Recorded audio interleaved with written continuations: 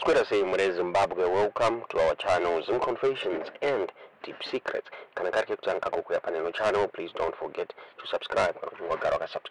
Don't forget to comment and share this video. Nas mure Zimbabwe, taburi zitawigira yenye buri twana Nelson Nchamisa we Buddha. Achitaura iye achirivila the reason why akasiya Biti Ncube na Ngonzora vachipesua the wrong direction mure Zimbabwe. Buddha achiposta on his ex handle Nchamisa akataura iye achiti true leader anopa ma companions ake the freedom of choice, even ma choices acho asiri appropriate mure Zimbabwe. Buddha pa ex handle yake akataura achiti true leader allows free choice for others even when those choices are self-evidently inappropriate or incompatible. Those are Buddha achitaura. So I respond to a statement from one of his ex-followers where Taura here achiti Nchamisa akafeila kucontrola ma companions ake mure Zimbabwe. Buddha this person akataura achiti, how are you not managing those who were under you? Mudzuri, Biti, Welshman Ncube Ngonzora, Chebundu, Timvias, etc. Are you not also lacking leadership skills to unite those under you? Those are Buddha achitaura. But blessed day say Nelson Nchamisa akabuda achi commenter on this statement akataura iye achiti the leader is a servant, not a master. To lead is to serve. To serve is to enable. A leader is a servant. A servant is an enabler.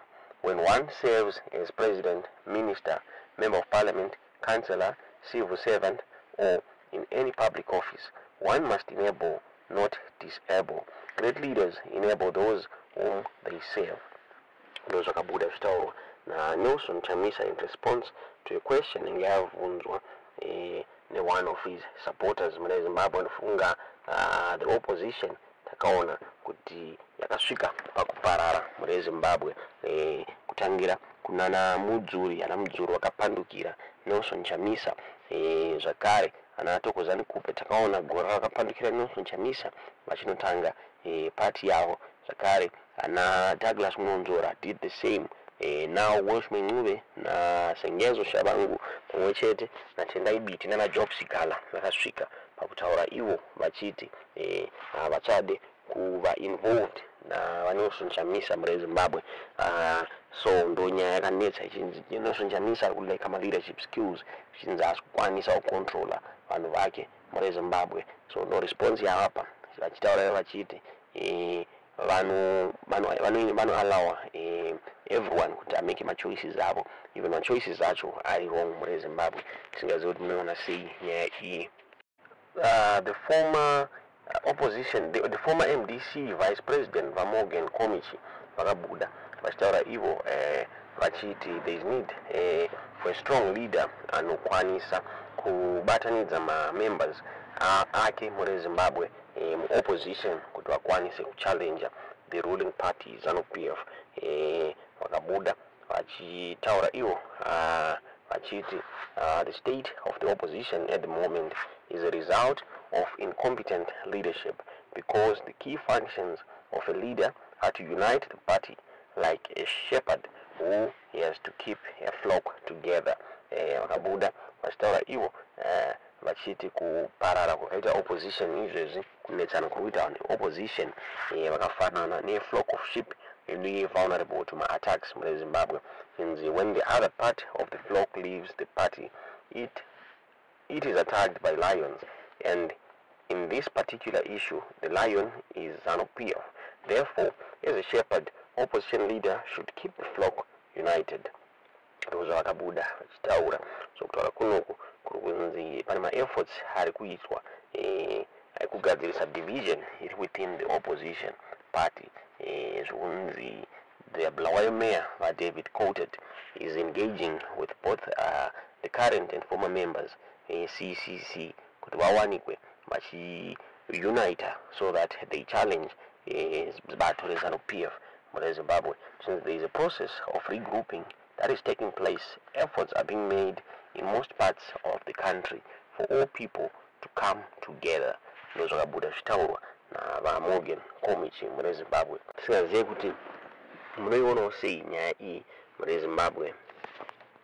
On the other hand, VaChamisa vari kunzi havasi kumira panyaya yekuengaja the Southern African Development Community nenyaya yema-elections akaitwa gore 2023 vaNelson Nchamisa avo vakalose ma-elections for the second time to President Mnangagwa vakawina ne52.6% against yaChamisa 44%.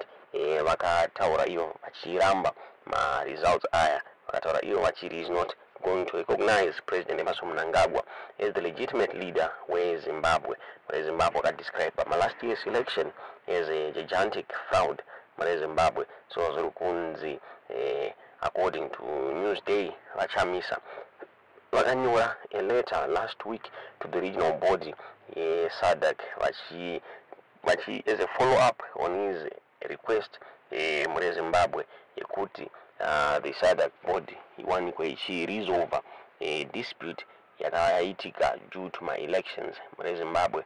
So zviri kunzi VaChamisa response the SADC structures yakataura iyo ichiri they were going to forward request VaChamisa to the relevant SADC structures muri Zimbabwe. Zviri kunzi means follow-up letter VaChamisa vakaudza the regional body vachitaura ivo vachiti he was under pressure from citizens ayo akapina hope on SADC muri Zimbabwe kuti vawanikwa vachiresolve the political crisis iri kufeswa neZimbabwe. Zviri kunzi SADC yakabuda ichiresponda to letter yaNelson Nchamisa ikataura ivo ichiti we acknowledge receipt of your letter dated 23 October 2023. Part of the letter dated April 29, 2024 read, our view has been that we should patiently wait for further communication regarding any developments following our requests. However, since some considerable time has passed, we are writing this letter as a follow-up to you and to inquire if there has been any consideration and guidance by the relevant SADC structures as indicated in your letter. Zimbabwe zviri kunzi zvakanyorwa naNelson Nchamisa as a follow-up on tsamba dzavakasenda kuti SADC iwanikwe ichipindira munyaya iyi. Zviri kunzi during an interview yakaitwa VaChamisa neNewsday vakabuda vachitaura vachiti yes, Zimbabwe can assume the chairmanship but must be clear and resolve the legitimacy issue first for the credibility of SADC. That's the key thing for the credibility and integrity of institutions of the region and the continent is that this matter must be resolved and there must be closure. It can't be open-ended. We don't have to fertilize and sanitize theft of election and other electoral malpractices. People must not come to office through the window or the back door in Zimbabwe. So there are a number of options to resolve the issue, but the key issue is that there has to be a proper government and proper election ultimately. How we get there is a product of political settlement and apolitical dialogue. This is not a Chamisa issue, it's what the people of Zimbabwe want, and that is what is logical and credible from a SADC perspective, because you can't condemn a process and condone it and ultimately endorse it. Those rules are about Nelson Nchamisa muri Zimbabwe. Tisingazive kuti munoona sei nyaya iyi. Tudziro zvamuri kufunga pamusoro penyaya iyi mu comment section.